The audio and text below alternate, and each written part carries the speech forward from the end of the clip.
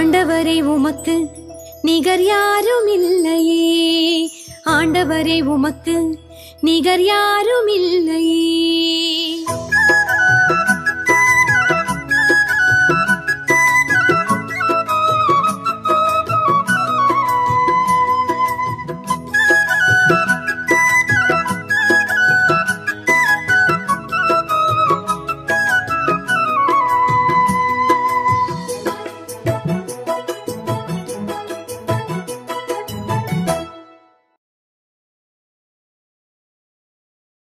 ஞான ஒலி இணைய வார ஒலி இதழ், கத்தோலிக்க திரு அவையில் முதல் ஒலி இதழ், வருடம் 5, இதழ் 41, 9/10/2022. தலையங்கம்: கெடுத்து பட்டு கெட்டு திருந்துவது புத்திசாலித்தனம் அல்ல. இயேசு கிறிஸ்துவில் பிரியமான எனதருமை ஞான ஒலி இணைய வார ஒலி இதழின் வாசக பெருமக்களே, உங்கள் அனைவருக்கும் என் அன்பான வணக்கங்கள்.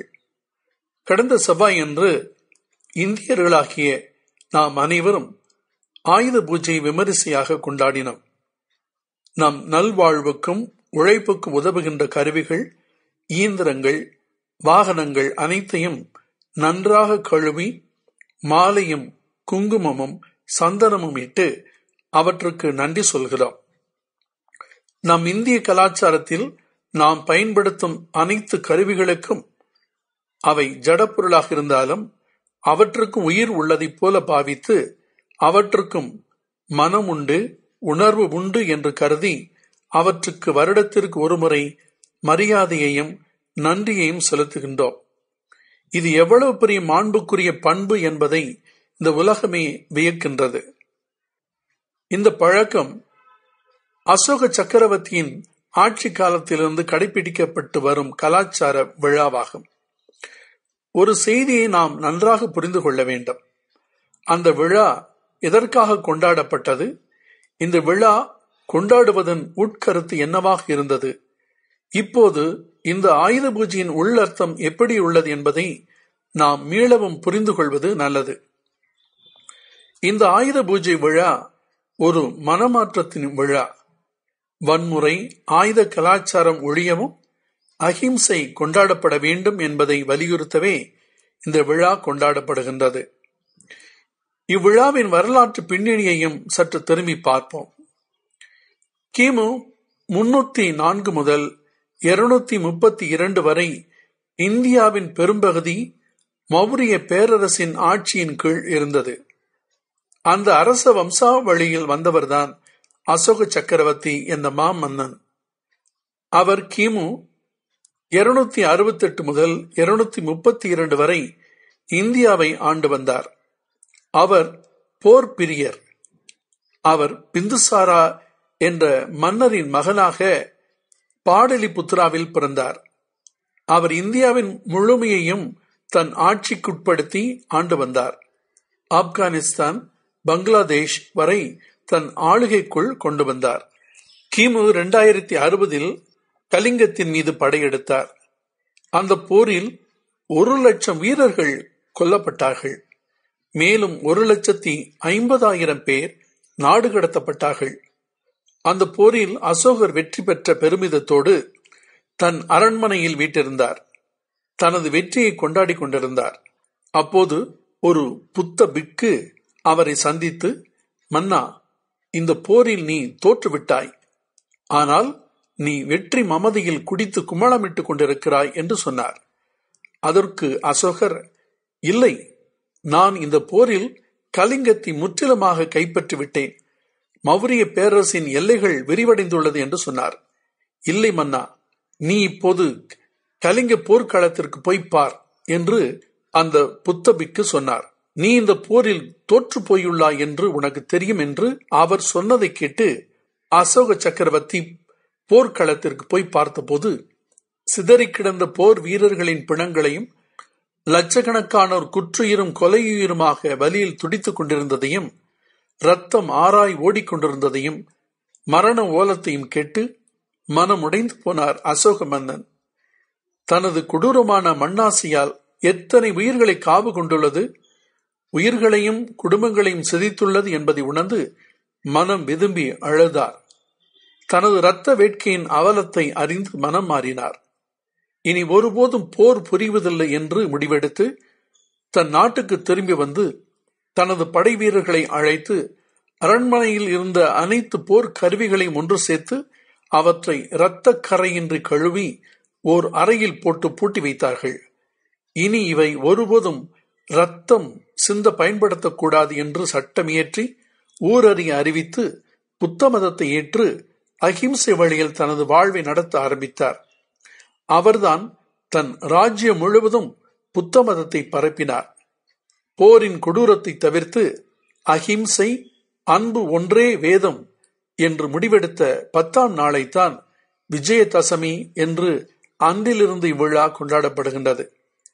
ஆயுதங்கள் வாழ்விக்கவும் வாழ வைக்கவும் பயன்படுத்தவே உருவாக்கப்பட வேண்டும். அவை ஒருபோதும் பிறர் உயிர் போக்க பயன்படுத்தக்கூடாது என்ற கருத்தை வருங்கால சந்ததியினர் அறிந்து கொள்ள வேண்டும் என்பதற்காகத்தான் இந்த விழா அன்றிலிருந்து ஒவ்வொரு வருடமும் கொண்டாடப்படுகின்றது. இந்த விழா மனிதநேய விழா, எந்த மதத்திற்கும் உரிய விழா அல்ல. இது மானுட மாண்பை நமக்கு கற்றுத்தரவே போதிக்கவே கொண்டாடப்பட வேண்டும். இந்த விழா கிமு 2032 அசோக சக்கரவர்த்தி தனது 72வது வயதில் இறந்தார். மண்ணாசை கொண்ட பேராசைக்காரனாக வாழ்ந்து அகிம்சையின் பேராசானாக மரணித்தார். அவரின் மனமாற்றம் மானுடத்தின் பேரானந்தமாக மாறியது. அவர் ஒரு புனிதராக கொண்டாடப்பட வேண்டியவர். வாழ்க புனித அசோகர்.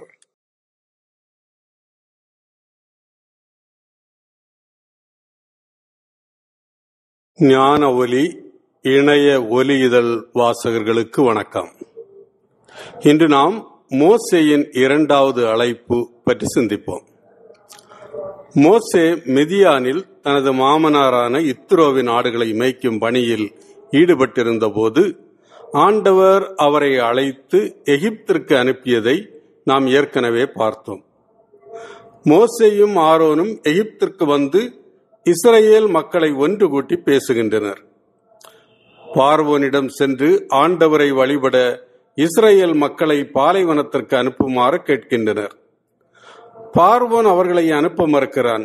அவர்களின் வேலைப்பளுவை அதிகரிக்கச் செய்கிறான்.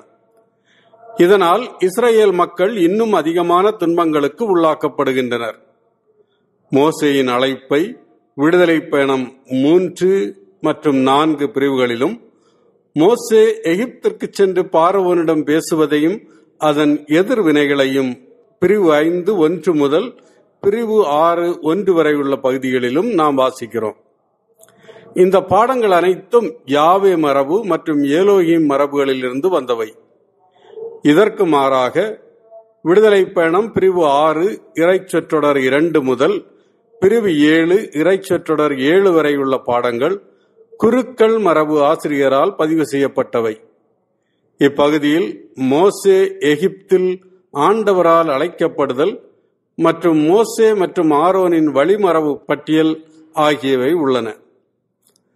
மோசே எகிப்தில் இருக்கும் போது ஆண்டவரால் அழைக்கப்படுவது மோசேயின் 2வது அழைப்பு என அறிஞர்களால் கருதப்படுகிறது. மோசேயின் முதல் அழைப்பில் காணப்படும் பல சிறப்பு கூறுகள் மோசேயின் 2வது அழைப்பிலும் காண கிடக்கின்றன. உதாரணமாக, பெருஞ்சுமையினால் வருந்துகின்ற இஸ்ரேல் மக்கள் ஆண்டவரை நோக்கி குரல் எழுப்புகின்றனர். அவர்களின் அழுகுரலை ஆண்டவர் கேட்கிறார். அவர்களுக்கு பதில் தருகிறார். அடிமைத்தனத்திலிருந்து அவர்களை மீட்பதற்கு வாக்குறுதி தருகிறார். பிரிவு 6 இறைச்சொற்றொடர்கள் 6 முதல் 8 முடிய ஆண்டவர் தனது வாக்குறுதியை நிறைவேற்றும் வண்ணம் மோசேயை அழைக்கிறார். பிரிவு 6 இறைச்சொற்றொடர்கள் 9 முதல் 11 முடிய மோசே அழைப்பை ஏற்க தயங்குகிறார். பிரிவு 6 இறைச்சொற்றொடர் 12 மற்றும் இறைச்சொற்றொடர் 30 மோசேயின் தயக்கத்தை சமாளித்து அவரை ஆண்டவர் எகிப்திற்கு அனுப்புகிறார்.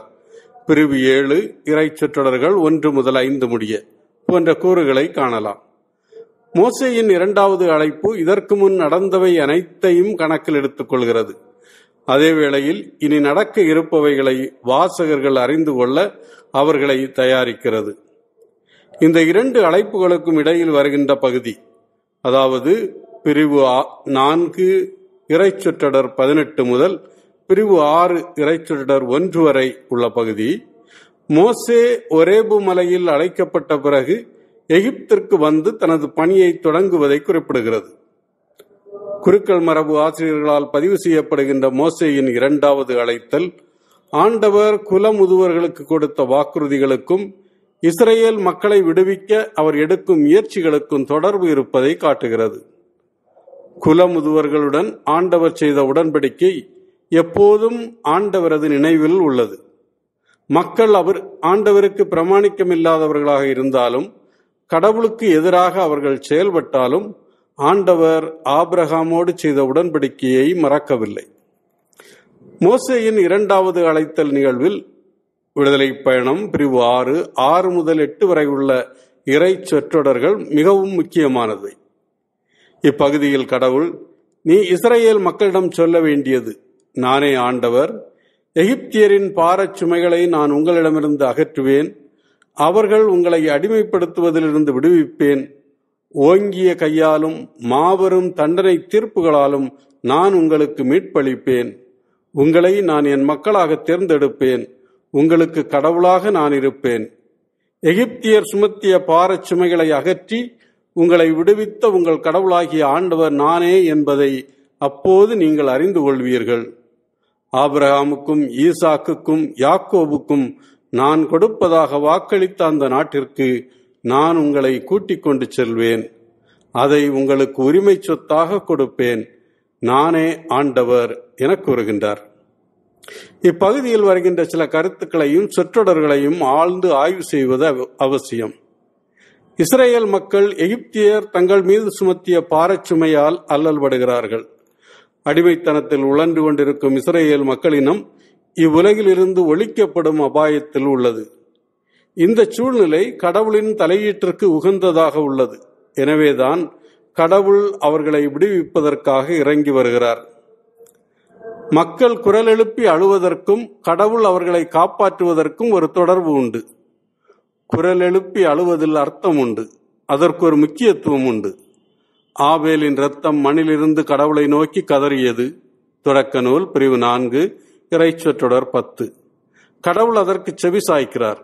ஆபேலை கொண்ட காயினை தண்டிக்கிறார். சோதோம் கொமோராவுக்கு எதிராக பெருங்கண்டன குரல் எழுப்பியுள்ளது. தொடக்க நூல் பிரிவு 18 இறைச்சொற்றொடர் 20 என ஆண்டவர் ஆபிரகாமுக்கு கூறுகிறார். அதற்கு தண்டனை தீர்ப்பாக சோதோம் கொமோரா நகர்களை அழிப்பதற்கு தீர்மானிக்கிறார். அதை போலத்தான் அடிமைத்தனத்தால் அல்லல்படுகின்ற இஸ்ரேல் மக்கள் எழுப்பிய குரலையும் கடவுள் கேட்கின்றார். அவர்களை விடுவிப்பதற்கான தனது திட்டத்தை செயல்படுத்துகின்றார். எப்போதெல்லாம் கடவுளை நோக்கி மக்கள் குரல் எழுப்பி முறையிடுகிறார்களோ அப்போதெல்லாம் கடவுள் மக்களை காப்பதற்கு இறங்கி வருகிறார். இஸ்ரேல் மக்கள் கடவுளை நோக்கி குரல் எழுப்பும் போது அந்த கடவுள் யார் என்பது அவர்களுக்கு தெரியாது. பொதுவாகத்தான் கடவுளை அழைக்கிறார்கள். ஆண்டவரும் அவர்களுக்கு உதவும் விதத்தில் மோசேயை அழைத்து அனுப்புகிறார். ஆண்டவர் மோசேயுடன் பேசுகின்ற வார்த்தைகள் குருக்கள் மரபு ஆசிரியரால் நாடு கடத்தப்பட்டு பாபுலோனில் வாழ்ந்த மக்களுக்காக பதிவு செய்யப்பட்டவை. இவை கிமு 6வது நூற்றாண்டில் இறைவாக்கினர்கள் பயன்படுத்திய மீட்பு திருவுரை என்ற இலக்கிய வகையை சார்ந்தவை. இந்த வார்த்தைகள் இஸ்ரேல் மக்களுக்கு நம்பிக்கையை அளிக்கின்ற வார்த்தைகள். அவர்கள் நம்பிக்கையில் வளர்வதற்கு விதைக்கப்பட்ட விதைகள் என கூறலாம். தீர்ப்பிட்டு தண்டனை வழங்கும் கடவுள்தான் மீட்பளிக்கும் கடவுளாகவும் உள்ளார் என்பதை இந்த வரிகள் வெளிப்படுத்துகின்றன. இந்த வார்த்தைகள் வழியாக குருக்கள் மரபு ஆசிரியர் முதல் விடுதலை பயணத்தை அடிப்படையாக கொண்டு ஒரு புதிய பார்வைக்கு வித்திடுகின்றார். இஸ்ரேல் மக்கள் இன்னும் எகிப்தில் அடிமைத்தனத்தில் அல்லல்படுவதாகவே அவர் கருதுகின்றார். அவ்வாறு அல்லல்படும் மக்களுடன் கடவுள் பேசுகின்றார். அவர்களை மீட்பதற்காக செயல்படப் போவதாக உறுதி கூறுகின்றார். இவ்வாறு எழுதுவதன் வழியாக குருக்கள் மரபு ஆசிரியர் வரலாறு மீண்டும் எழுதப்படுகிறது என்ற உணர்வை கொடுக்கின்றார். இவ்வாறு எழுதுவதன் வழியாக குருக்கள் மரபு ஆசிரியர் வரலாறு மீண்டும் எழுதப்படுகிறது என்ற உணர்வை கொடுக்கின்றார். குருக்கள் மரபிலிருந்து வருகின்ற மோசேயின் இரண்டாவது அழைத்தல் நிகழ்வில் சில தொடர்ச்சிகளையும் சில தொடர்ச்சியின்மைகளையும் பார்க்கிறோம். மோசேயிடம் பேசுகின்ற கடவுள் எங்கிருந்தோ திடீரென தோன்றிய கடவுள் அல்ல, மாறாக குலமுதுவர்களுக்கு தோன்றி அவர்களுடன் பேசிய கடவுள். குலமுதுவர்களை பாதுகாத்து வழிநடத்தி அவர்களுடன் உடன்படிக்கை செய்த கடவுள். கடவுள் குலமுதுவர்களுடன் பேசிய போது யாவே அல்லது ஆண்டவர் என்ற தனது பெயரை அவர்களுக்கு வெளிப்படுத்தவில்லை. மாறாக எல்லாம் வல்ல கடவுள் அல்லது மலைகளின் கடவுள் என்ற பொருள் கொண்ட எல் சட்டாய் என்ற பெயரில் அவர்களுடன் பேசினார். இப்போது யாவே அல்லது ஆண்டவர் என்ற உண்மையான பெயரை மோசேக்கு வெளிப்படுத்தி பேசுகிறார். மோசேயுடன் ஆண்டவர் பேசுகின்ற வார்த்தைகள் அனைத்தும் இஸ்ரேல் மக்களின் துன்பங்களை போக்குவதையே மையமாக கொண்டுள்ளன. குருக்கள் மரபை பொறுத்தவரை கடவுள் ஆபிரகாமுடன் செய்த உடன்படிக்கைதான் முக்கியமான உடன்படிக்கை. கடவுள் ஆபிரகாமுடன் உடன்படிக்கை செய்த போது கொடுத்த வாக்குறுதிகள் இன்னும் நிறைவேற்றப்படவில்லை. எனவே அவற்றை நிறைவேற்றுவது பற்றிய உரையாடல்தான் இங்கே முக்கியத்துவம் பெறுகிறது. இப்பகுதியில் ஓங்கிய கையாலும் மாபெரும் தண்டனை தீர்ப்புகளாலும் நான் உங்களுக்கு மீட்பளிப்பேன் என்கிறார் ஆண்டவர். இச்சொற்றொடர் எகிப்தில் பார்வோன்களின் வல்ல செயல்களை வெளிப்படுத்துவதற்காக பயன்படுத்தப்பட்டது. எகிப்தியர்கள் மத்தியில் மிகவும் பிரபல்யமான சொற்றொடர் இது. இப்போது ஆண்டவருடைய ஓங்கிய கைகளால் பார்வோன் பாதிக்கப்பட இருக்கிறான். இச்சொற்றொடர் வழியாக ஆண்டவர் ஆபிரகாமுக்கு கொடுத்த வாக்குறுதியும் நிறைவேற்றப்படுகிறது. சுருக்கமாக கூறினால், ஓங்கிய கை என்ற சொற்றொடரை கடவுள் ஆணையிட்டு கூறுவதை வெளிப்படுத்துகின்ற ஒரு சைகையாக கருதலாம். கடவுளை விட வல்லமை மிகுந்தவர் யாரும் இல்லை. எனவே கடவுள் வேறு யார் மேலும் ஆணையிட்டு கூற முடியாது. இன்னும் இப்பகுதியில் வருகின்ற நானே ஆண்டவர் என்ற சொற்றொடர் குருக்கள் மரபுக்கு உரித்தான ஒரு உன்னதமான சொற்றொடர். இது அரசு வம்சத்தினர் பயன்படுத்துகின்ற ஒரு சொற்றொடர் மரபை குறிக்கிறது. உதாரணமாக, பண்டைய காலத்தில் அரசர்கள் தங்கள் சாதனைகளை கல்வெட்டுகளில் பொறிக்கும் போது இப்படித்தான் தொடங்குவர். குருக்கள் மரபு ஆசிரியர் இச்சொற்றொடரை ஆண்டவரை அறிமுகப்படுத்துவதற்காக கையாளுகின்றார். இப்பகுதி ஒரு வழிபாடாகவும் உள்ளது. வழிபாட்டின் தொடக்கத்தில் சுய அறிமுகம் செய்வதற்காக இச்சொற்றொடர் பயன்படுத்தப்படுகிறது. நான் உங்களோடு இங்கே இருக்கிறேன், உங்களுக்காக செயல்படுகிறேன், நீங்கள் அச்சம் கொள்ள தேவையில்லை என்ற பொருளில் இச்சொற்றொடரை புரிந்து கொள்ளலாம். அறிமுக சூத்திரமாக பயன்படுத்தப்படும் இச்சொற்றொடர் இஸ்ரேல் மக்களிடமிருந்து ஒரு பதிலையும் எதிர்பார்க்கிறது. குருக்கள் மரபில் வருகின்ற இறையியலாளர்களின் சிந்தனையில் இஸ்ரேல் சார்பாக கடவுள் தலையிடுவது என்பது கடவுள் தன்னை வெளிப்படுத்துவதன் அடையாளமாகும்.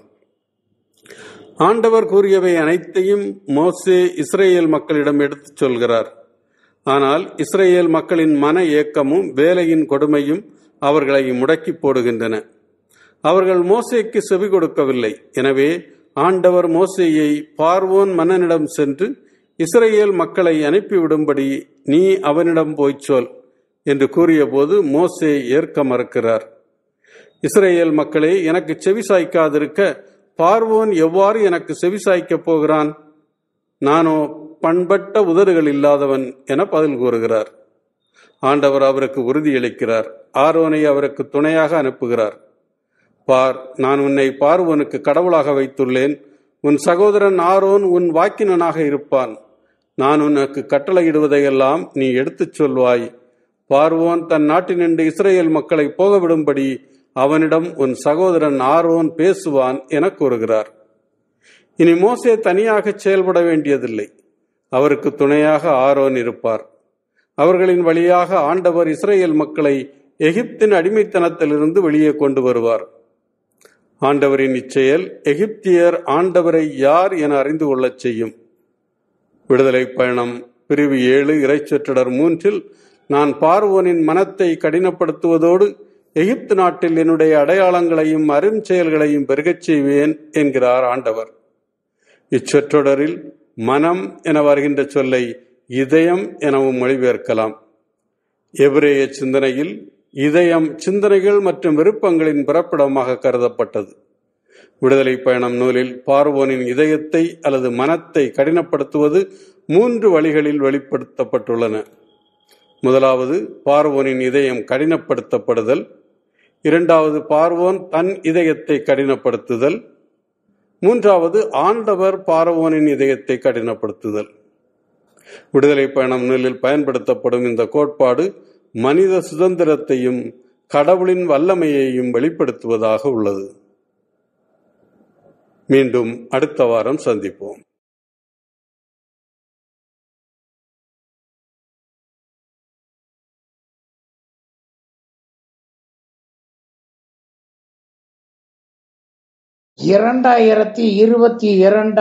ஆண்டு ஆண்டின் பொதுக்காலத்தின் 28ஆம் ஞாயிறு. முதல் வாசகம் 2 அரசர்கள் 5ஆம் அதிகாரம் 14 முதல் 17 முடிய. 2ஆம் வாசகம் தீமோத்தேயு 2ஆம் புத்தகம் 2ஆம் அதிகாரம் 8 முதல் 13 வரை உள்ள இறை வார்த்தைகள். நற்செய்தி லூக்கா நற்செய்தி 17ஆம் அதிகாரம் 11 முதல் 19 முடிய. அக்காலத்தில் இயேசு எருசலேமுக்கு போய்க் கொண்டிருந்த போது கலிலேயா சமாரியா பகுதிகள் வழியாக சென்றார். ஓர் ஊருக்குள் வந்த பொழுது 10 தொழுநோயாளிகள் அவருக்கு எதிர்கொண்டு வந்து தூரத்தில் நின்று கொண்டே, ஐயா இயேசுவே, எங்களுக்கு இரங்கும் என்று உரக்க குரல் எழுப்பி வேண்டினார்கள். அவர் அவர்களை பார்த்து, நீங்கள் போய் உங்களை குருக்களிடம் காண்பியுங்கள் என்றார். அவ்வாறே அவர்கள் புறப்பட்டு போகும்போது அவர்கள் நோய் நீங்கிற்று. அவர்களுள் ஒருவர் தம் பிணி தீர்ந்திருப்பதைக் கண்டு உரத்த குரலில் கடவுளை போற்றி புகழ்ந்து கொண்டே இயேசுவிடம் திரும்பி வந்தார். அவருடைய காலில் முகங்குப்புற விழுந்து அவருக்கு நன்றி செலுத்தினார். அவரோ ஒரு சமாரியர். இயேசு அவரை பார்த்து, 10 பேர்களின் நோயும் நீங்கவில்லையா? மற்ற 9 பேர் எங்கே? கடவுளை போற்றி புகழ அந்நியராகிய உம்மை தவிர வேறு எவரும் திரும்பி வர காணோமே என்றார். பின்பு அவரிடம், எழுந்து செல்லும், உமது நம்பிக்கை உமக்கு நலமளித்தது என்றார். கிறிஸ்து நமக்கு வழங்கும் நற்செய்தி. கிறிஸ்துவே உமக்கு புகழ். ஆண்டவர்க்கு நன்றி செலுத்துங்கள், ஏனெனில் அவர் நல்லவர், என்றென்றும் உள்ளது அவர் அன்பு. அன்புக்குரியவர்களே, உதட்டால் மட்டுமன்று உள்ளத்தாலும் நம் கடவுளுக்கு நாம் நன்றி சொல்லுவோம். இறை இயேசுவிலே எனக்கு மிகவும் பிரியமான சகோதர சகோதரிகளே, நம் ஆண்டவர் இயேசுவுக்கு நன்றி சொல்லுவது நன்றாய் பிடிக்கும். நன்றி சொல்வோரையும் புகழ்பவர்களையும் நம் ஆண்டவர் வாழ்வாங்கு வாழ வைக்கிறார். இறைவனிடமிருந்து வரங்களை பெற்று வளமாக வாழ, இறைவனுக்கு நன்றி சொல்லி வாழ அழைக்கும் இன்றைய நற்செய்தியை நாம் உள்வாங்கி இருக்கிறோம். அன்பானவர்களே, நன்றி சொல்பவர்களுக்கும் புகழுகின்றவர்களுக்கும் கடவுளை நம்பி வாழுவதால் அவரை நம்புகிறவர்களை இறைவன் கைவிடுவதே இல்லை. எனவேதான் பவுலடிகளார் எல்லா சூழ்நிலையிலும் நன்றி கூறுங்கள் என்று தெசலோனிக்கருக்கு எழுதிய முதல் திருமுகம் 5ஆம் அதிகாரம் 18 கூறுகிறார். மேலும் எபிரேயர் 13:15 எப்போதும் நாம் கடவுளுக்கு புகழ்ச்சி பலியினை செலுத்துவோமாக என்றும் சொல்லுகிறார். நன்றியுள்ள மனம் நம்மை வாழ வைக்கும். குலைந்து குலைந்து வாலை ஆட்டிக்கொண்டு வருகின்ற நாய் நன்றிக்கு ஓர் அடையாளம். அதன் நன்றியுள்ள மனமே அதனை வாழ வைக்கிறது. நன்றியுள்ள மனம் மேலும் பல நன்மைகளை கண்டடையும். நன்றி பாராட்டும் மனிதர்களுக்கு மேலும் மேலும் உதவிட நமக்கும் ஆசை வரும். நன்றி உடைமை ஒரு மனிதனை முழுமையாக வெளிப்படுத்தும். நாம் நம் இறைவனுக்கும் அண்ட சராசரத்திற்கும் நன்றியுள்ளோராய் வாழ்கின்றோமா என்று சிந்தித்து பார்ப்போம். அன்புக்குரியவர்களே, இஸ்ரேல் மக்கள், அதாவது நம்முடைய மூதாதையர்கள் கொண்டாடிய பாஸ்கா விழாவிலே அது நன்றி விழாதான். எகிப்தின் அடிமைத்தனத்திலிருந்து யாவே அவர்களை விடுவித்ததற்கு ஆண்டிற்கு ஒரு முறை நன்றி சொல்லுகின்ற விழாதான் பாஸ்கா விழா. பாலைவன பயணத்திலே பல நேரங்களில் நன்றி மறந்தவர்களாய் இஸ்ரேல் மக்கள் வாழ்ந்ததை கடவுள் அங்கங்கே சாடுவதை நம்மால் பார்க்க முடிகிறது. ஆம், அன்பான இறை சமூகமே, நம்மில் எத்தனை பேர் நம்மை பெற்றெடுத்த பெற்றோர்களுக்கு நன்றியுடையோராய் இருக்கிறோம்? நம்மை வளர்த்து ஆளாக்கிய பெற்றோரை நம் வீடுகளிலே உறுப்பினர்களாய் ஏற்றுக்கொள்ளாது முதியோர் இல்லங்களின் உறுப்பினராய் ஆக்குகிறோம் இல்லையா? படித்த பள்ளிக்கும் கற்றுத்தந்த ஆசானுக்கும் நன்றியுடையோராய் நாம் இருக்கின்றோமா? நன்றி மறப்பது நன்றன்று, நன்றல்லது அன்றே மறப்பது நன்று என்று வள்ளுவர் பெருந்தகை சொல்லியிருக்கிறார். ஆம், அன்பானவர்களே, இன்றைய முதல் வாசகத்திலே இறைவாக்கினர் எலிசாவிடம் சீரியா நாட்டு தொழுநோயாளி நாமான் வந்து குணம் பெறுகிறான். நலம் அடைந்ததற்கு நன்றியாக எலிசாவுக்கு அன்பளிப்பு தருகிறான். ஆனால் இறைவாக்கினர் எலிசாவோ அன்பளிப்பை வாங்க மறுக்கிறார். பிற இனத்தவரான நாமான் இஸ்ரேலின் கடவுள் ஒருவரே உண்மையான கடவுள் என்று தன் நன்றியை அவன் அறிக்கையிடுவதை நம்மால் காண முடிகிறது. இஸ்ரேலின் கடவுளை அவர் ஏற்றுக்கொண்டதன் வெளிப்பாடாக இந்த வாசகத்திலே நம்மால் அதை பார்க்க முடிகிறது. அன்புக்குரியவர்களே, இன்றைய நற்செய்தியிலே வருகின்ற 10 தொழுநோயாளிகள், அவர்களிலே யூதர்களும் சமாரியர்களும் இருந்தார்கள்.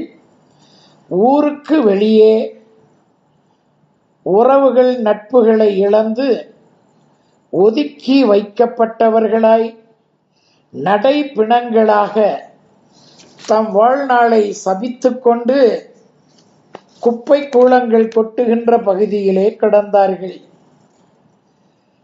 அந்த வழியே சென்ற இயேசுவை எதிர்நோக்கி ஓடி வந்து, ஐயா இயேசுவே, எங்களுக்கு இரங்கும் என்று கூவி அழைக்கிறார்கள்.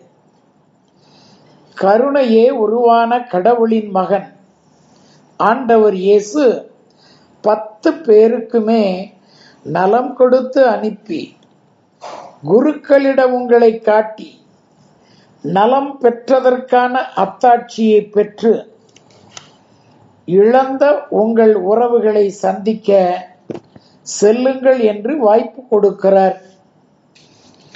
ஆம் அன்பானவர்களே, 10 பேருமே நலம் பெற்றதற்கான அத்தாட்சியை குருக்களிடம் பெறுகிறார்கள். ஆனால் நலம் கொடுத்த நல்லவருக்கு 9 பேர் நன்றி சொல்ல மறந்தார்கள். ஒருவன் சமாரியன், அந்நியன். அவன் ஓடோடி வந்து அவருடைய காலில் விழுந்து நன்றி சொன்னான் என நற்செய்தியிலே நாம் பார்க்கிறோம்.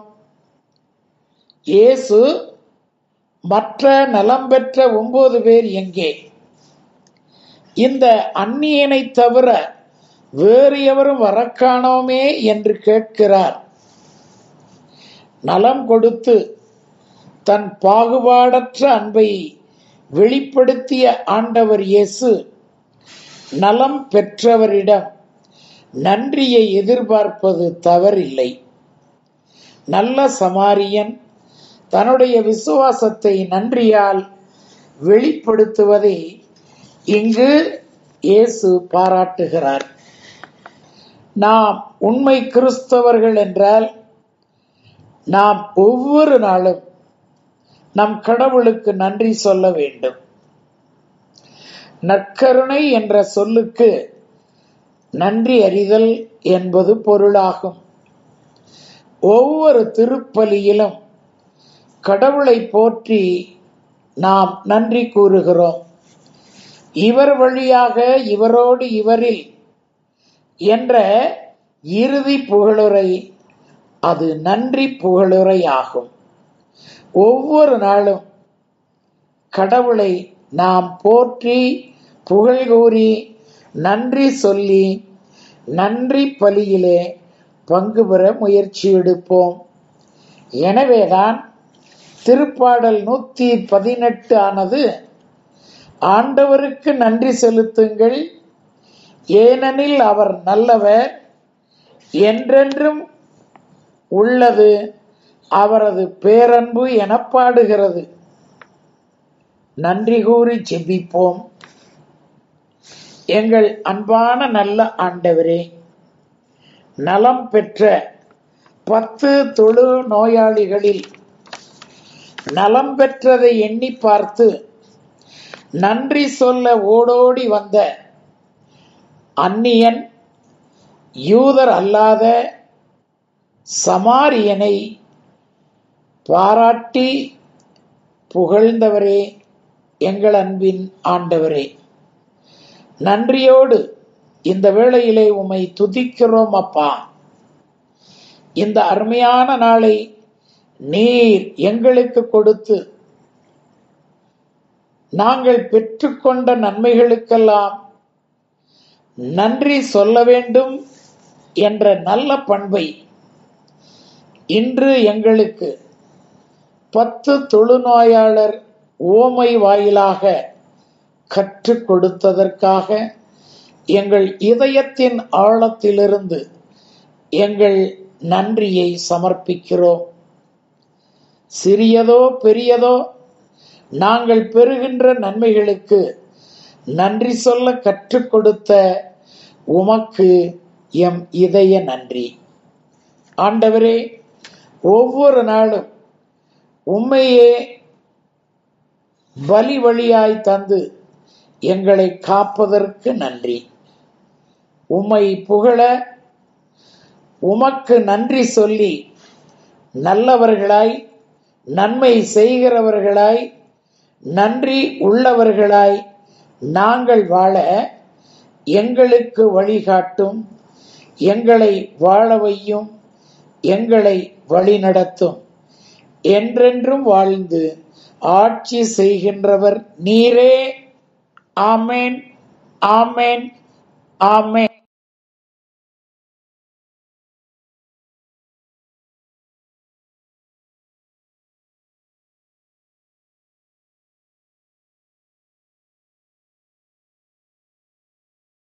பொது காலத்தின் 28ஆம் ஞாயிறு. முதல் வாசகம். அரசர்கள் 2ஆம் நூலிலிருந்து வாசகம். அதிகாரம் 5, இறை வசனங்கள் 14 முதல் 17 வரை. இரண்டாம் வாசகம். புனித பவுல் தீமோத்தேயுவுக்கு எழுதிய 2ஆம் திருமுகத்திலிருந்து வாசகம். அதிகாரம் 2, இறை வசனங்கள் 8 முதல் 13 வரை. நற்செய்தி வாசகம். புனித லூக்கா எழுதிய நற்செய்தியிலிருந்து வாசகம். அதிகாரம் 17, இறை வசனங்கள் 11 முதல் 19 வரை. திருப்பலி முன்னுரை. கடவுளிடமிருந்து பெற்ற நன்மைகளை நன்றியோடு நினைத்து பார்த்து அவரை போற்றி புகழ வருகை தந்துள்ள அன்பு இறை மக்களே, உங்கள் அனைவரையும் பொது காலத்தின் 28ஆம் ஞாயிறு வழிபாட்டிற்கு அன்புடன் வரவேற்கிறேன். நாம் இறைவனிடமிருந்து எண்ணற்ற வரங்களை பெற்று வளமுடன் வாழவும் அதற்காக இறைவனுக்கு நன்றி சொல்லவும் இன்றைய திருவழிபாடு நம்மை அழைக்கின்றது. கடவுளை போற்றி அவருக்கு நன்றி சொல்லி வாழ்வது தகுதியும் நீதியுமாகும் என்ற சிந்தனையை மேம்படுத்த நாம் அழைக்கப்பட்டிருக்கின்றோம். இன்றைய வார்த்தை வழிபாடு இறை மனிதர்களின் தரம் வாய்ந்த வாழ்வு நெறியையும் நன்றியையும் அதன் மேன்மையையும் எடுத்துரைக்கின்றது. நல்நோக்கத்தோடு நற்செயல் புரிபவர்கள் பிரதிபலன்களை எதிர்பார்க்க மாட்டார்கள். கொடுப்பதில் வல்லவர்கள். கடவுளிடமிருந்து வாழ்வை வரமாக பெறுகிறார்கள் என்பதையும், செய் நன்றி மறவாத மனிதருக்கு இறையாசீர் அபரிவிதமாக கிடைக்கின்றது என்பதையும் வலுவாக விரிவாக எடுத்துரைக்கின்றது. நன்றி சொல்வது வாழ்வின் தலையாய கடமையாகும். இறைவன் அன்றாடம் நமக்கு வழங்கும் கொடைகளுக்காக நன்றி கூறுவோம். நமது பிறப்பு ஒரு கொடை, மீட்பு ஒரு மாபெரும் அரும் கொடை. இவை அனைத்திற்கும் நன்றி கூறுவோம். நன்றி உள்ளவர்களாய் வாழும்போது உறவுகள் வளர்கின்றன என்பதை உணர்ந்து நன்றி மனம் கொண்டவர்களாய் இறைவனிடமிருந்து பெற்ற அருளை மற்றவர்களின் நல்வாழ்விற்காக பயன்படுத்தும் இறை மக்களாக வாழ இத்திருப்பலியில் இறையருளை வேண்டுவோம். முதல் வாசகம். அரசர்கள் 2ஆம் நூலிலிருந்து வாசகம். அதிகாரம் 5, இறை வசனங்கள் 14 முதல் 17 வரை. முதல் வாசக முன்னுரை. சிரியா நாட்டின் படைத்தலைவனான நாமான் தன்னை பீடித்திருந்த தொழுநோயிலிருந்து இறைவாக்கினர் எலிசாவால் குணமானது பற்றியும், குணமான நாமான் இறைவனை முழு மனதோடு ஏற்றுக்கொண்டது பற்றியும் இன்றைய முதல் வாசகம் எடுத்துரைக்கின்றது. கீழ்ப்படிதலும் நன்றியும் நம் வாழ்வின் 2 கண்கள் என்பதை எடுத்துரைக்கும் இவ்வாசகத்திற்கு உள்ளம் திறந்து செவிமடுப்போம். இரண்டாம் வாசகம். புனித பவுல் தீமோத்தேயுவுக்கு எழுதிய 2ஆம் திருமுகத்திலிருந்து வாசகம். அதிகாரம் 2, இறை வசனங்கள் 8 முதல் 13 வரை. இரண்டாம் வாசக முன்னுரை.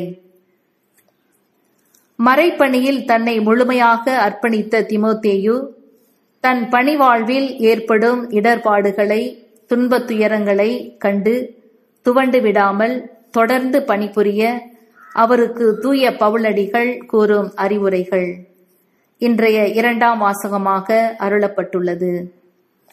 இயேசு கிறிஸ்துவுக்காக எதையும் எதிர்கொள்ளும் மனநிலையை வலியுறுத்தும் இவ்வாசகத்தை கவனமுடன் கேட்போம். நம்பிக்கை மன்றாட்டுக்கள்.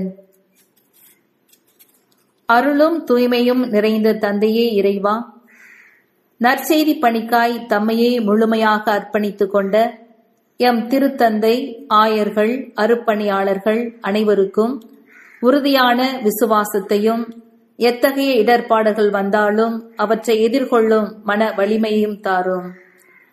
காலத்திற்கேற்ப இறையாட்சி பணிகளை புதுப்பித்துக் கொண்டு புது உத்வேகத்துடன் பணிபுரியும் ஆற்றலையும் ஆரோக்கியத்தையும் நிறைவாக அவர்களுக்கு தந்தருள வேண்டுமென்று இறைவா உம்மை மன்றாடுகின்றோம்.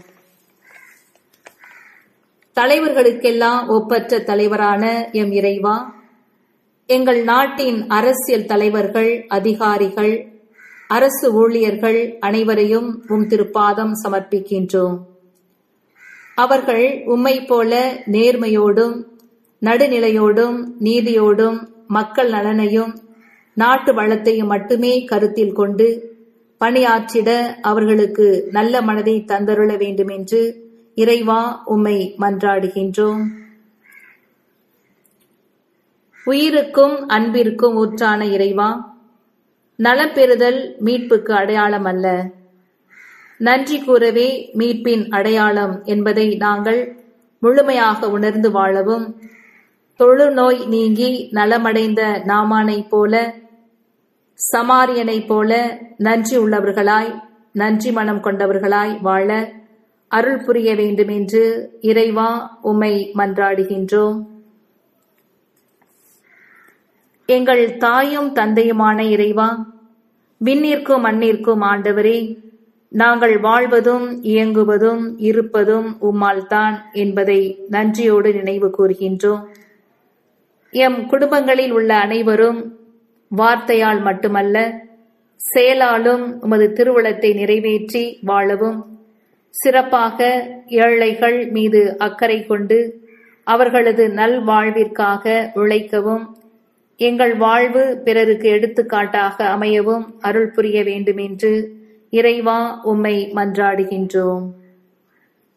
H.A. கிருட்டின பிள்ளை இயற்றிய ரச்சனிய மனோகரம். பஞ்சி நானொரு பாவியேன், தஞ்சம் உன்னிரு தாழையா, அஞ்ச வென்றருள் வாய்ப்பரன், மஞ்சனே மனுவேலனே. இயேசுவே, இறைவனின் மைந்தனாக மண்ணுலகில் அவதரித்தவரே, என்னை விட்டு நீங்காமல் நிறைந்திருப்பவரே, உயர்வான பொருளானவரே, நான் காற்றால் அலைக்கழிக்கப்படும் பஞ்சு போல எளியவன், மனதில் குற்றம் நிறைந்தவன். உம் திருவடிகளே நான் அடைக்கலமாகின்ற இடம். இவ்வுலக வாழ்வில் துன்பங்களைக் கண்டு பயம் கொள்ள வேண்டாம் என எனக்கு நீவீரை சொல்லி அருள வேண்டும்.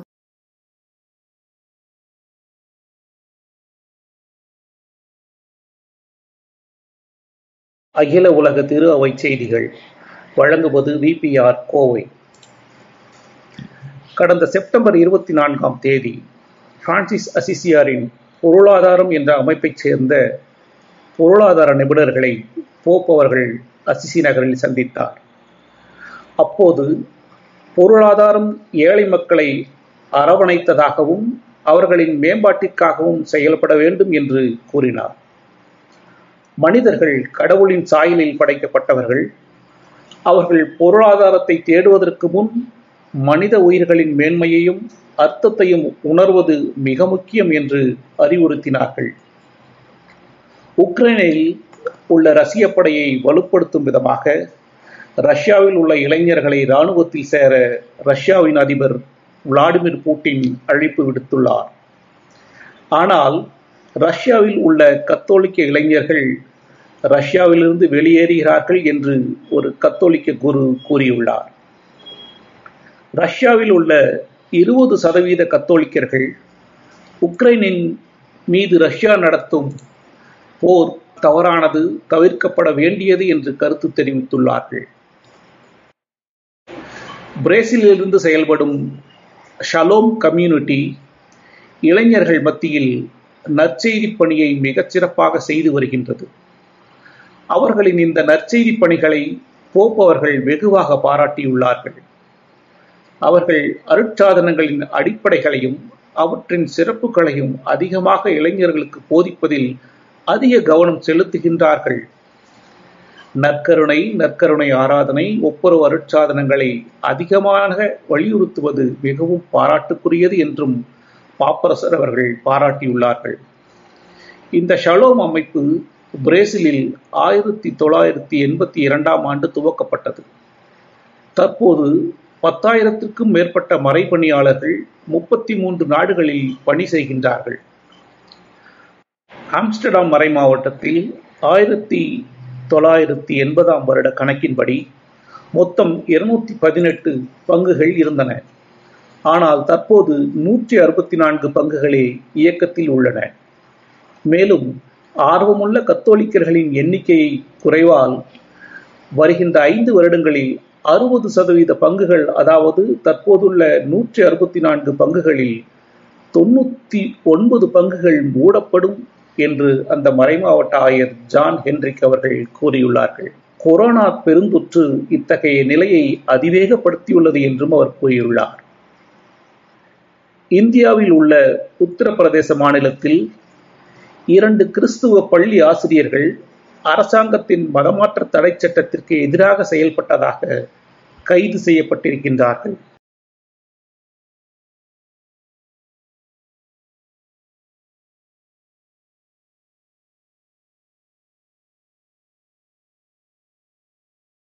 திருப்பலி வாசகங்கள். பொதுக்காலம் 28ஆம் வாரம் 9-10-2022 முதல் 16-10-2022 முடிய. பொதுக்காலம் 28ஆம் வார திருப்பலி வாசகங்கள். 9-10-2022 பொதுக்காலம் 28ஆம் வாரம் ஞாயிறு. அரசர்கள் 2ஆம் புத்தகம் அதிகாரம் 5 வசனங்கள் 14 முதல் 17 வரை. தீமோத்தேயு புத்தகம் 2 அதிகாரம் 2 வசனங்கள் 8 முதல் 13 வரை. லூக்கா எழுதிய நற்செய்தி அதிகாரம் 17 வசனங்கள் 11 முதல் 19 வரை. 10-10-2022 திங்கட்கிழமை. கலாத்தியர் எழுதிய புத்தகம் 4ஆம் அதிகாரம் 22 முதல் 24 வரை, மேலும் 26, 27, 31 வசனங்கள் மற்றும் அதிகாரம் 5 வசனம் 1.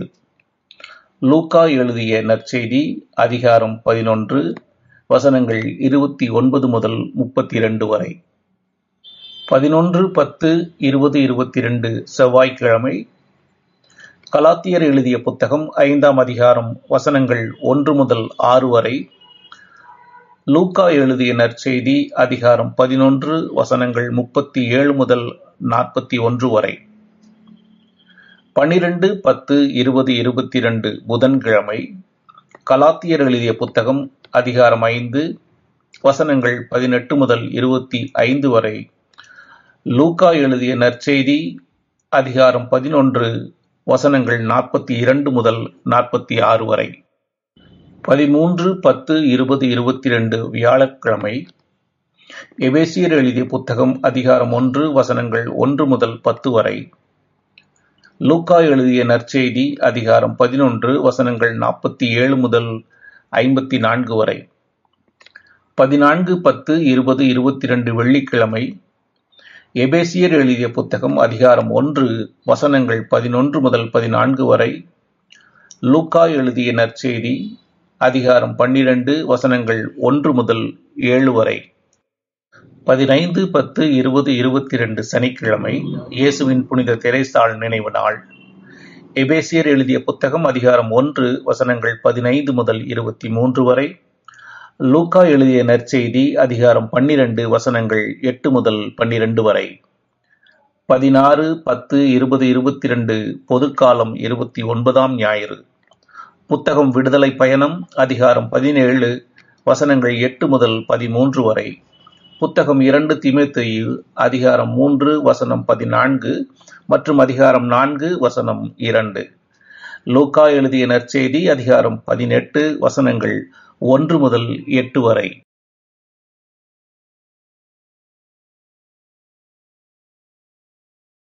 குறள் 14.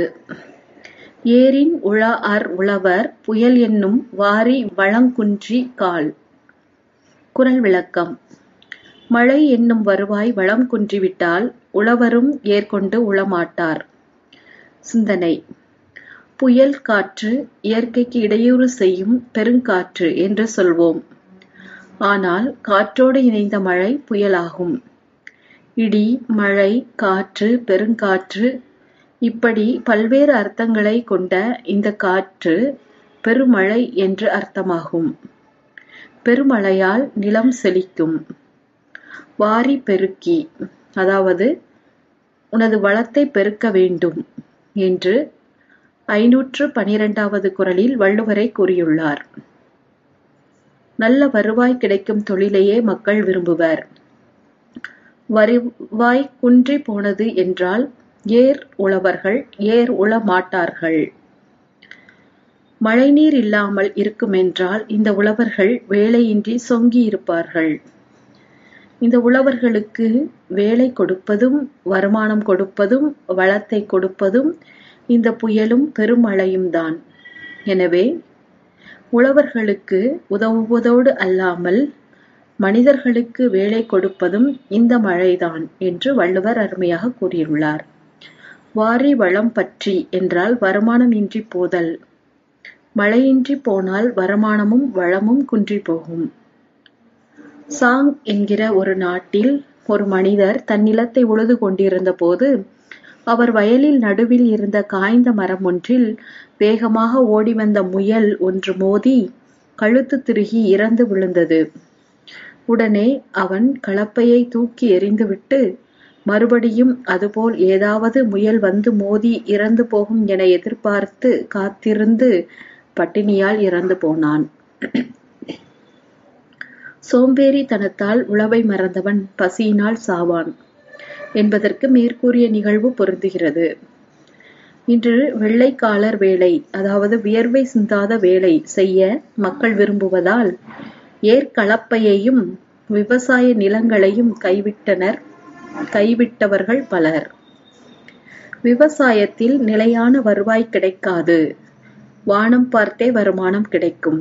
வானம் பொய்த்தால் அனைவருக்கும் நஷ்டமாகும் என்று விவசாயத்தை மக்கள் கைவிட்டு விட்டனர் எனலாம். உழவை மறந்தால் உயிர் வாழ்வது எப்படி? அடிப்படை தேவைகளில் முதலாவதான உணவு இன்றி வாழ்வது சாத்தியமாகுமா?